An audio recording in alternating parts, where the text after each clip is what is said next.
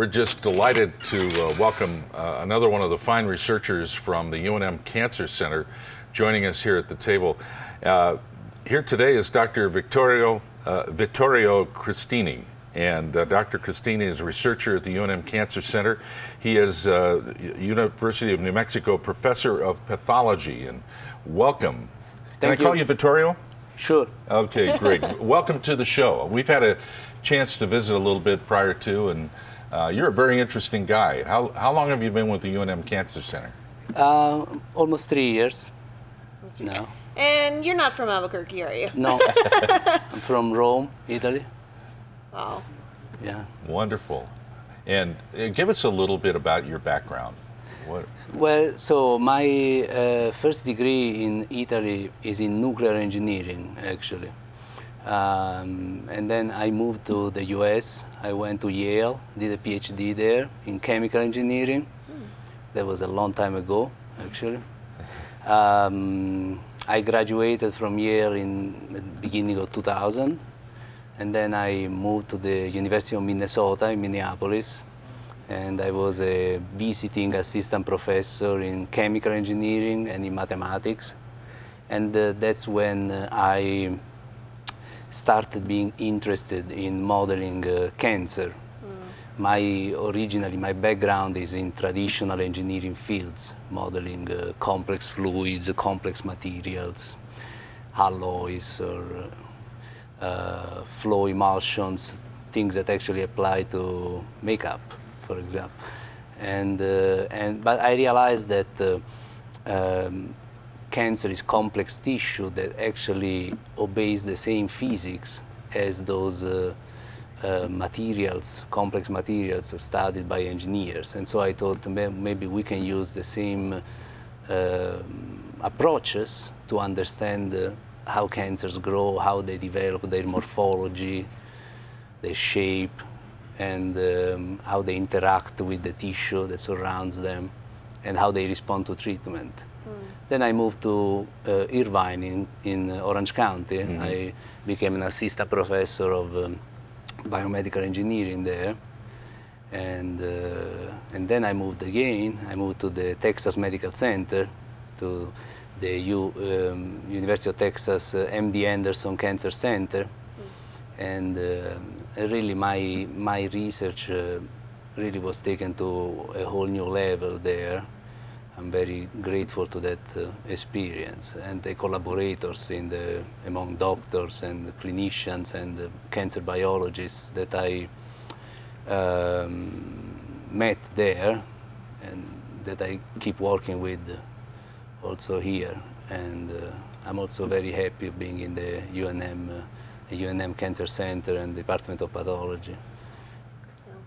Was that a really difficult change then, going from nuclear engineering to cancer? Well, I had kind of a steep learning curve, as they say. I had to understand all the biological concepts, but really the physics, which is what I'm interested in, is not very different.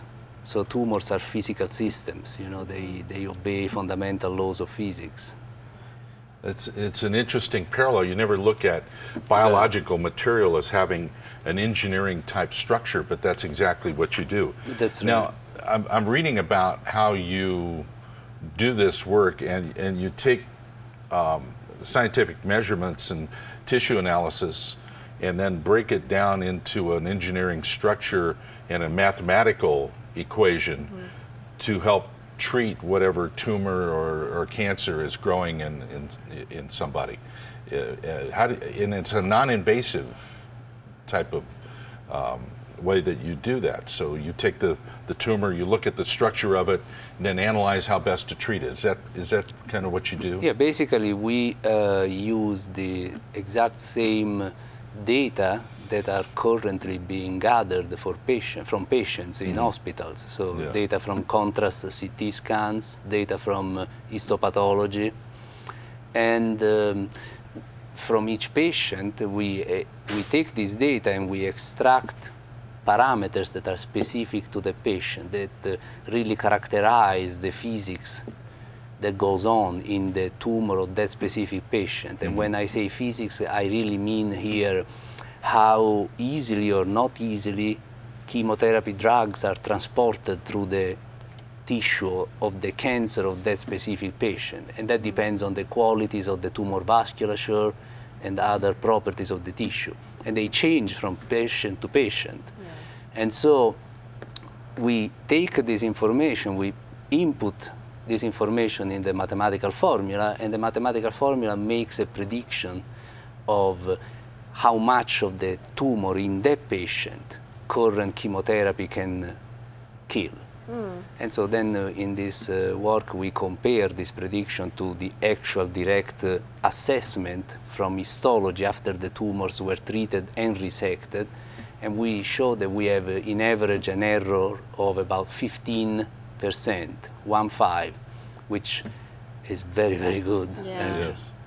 Now, is this mathematical formula specific to certain cancers, or can it be applied to any cancer? That's a really good question. So far we have tested it in 3 different types of tumors: brain tumors, primary brain tumors, metastatic tumors in the liver, and lymphoma tumors.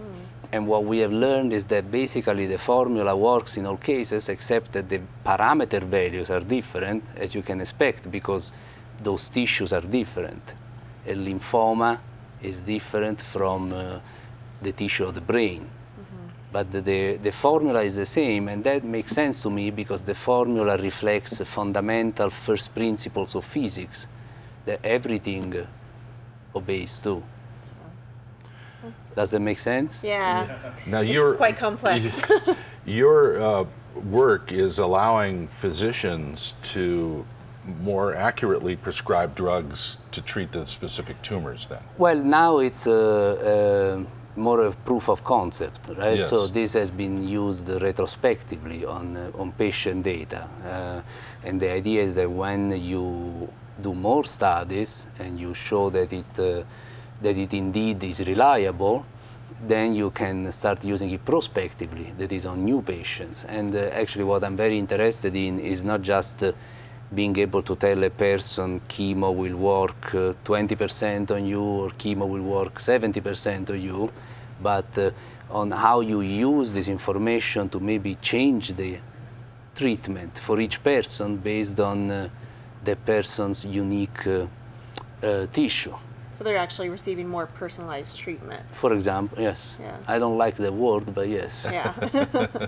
Now you've published this work, and has it been adopted by any other cancer treatment centers around the country? So this just came out, and but it is being used at MD Anderson for understanding how patients respond to treatments, and we will start using it in pancreatic cancer, for example. Yes, which is a very fast-growing cancer. Have you been invited to speak on this around the country? Yeah, I am invited. All the Good. time. Yeah. And just kind of more of a general question: when people do have cancer and they're dealing with this huge issue, what should their first they first consider when seeking a doctor? Well, that's really not the question you want to ask an engineer, but Yeah. but I think, for example, here at UNM, the Cancer Center has an excellent reputation in treatment. I think you want to go with an NIH designated or comprehensive cancer center. And unfortunately, it varies a lot, as far as I understand, from disease to disease, from cancer to cancer. Yes. And unfortunately, clearly the standard of care is not homogeneous around the country, not even close to that. Well, Vittorio, you're a very impressive guy, and I would say you're a world-class researcher on this. Thank you. And I know you have a lot of colleagues at UNM that I'm sure you admire and admire their work as well. We have quite a collection of talent over there at the UNM Cancer Center, and I'm really pleased to meet you.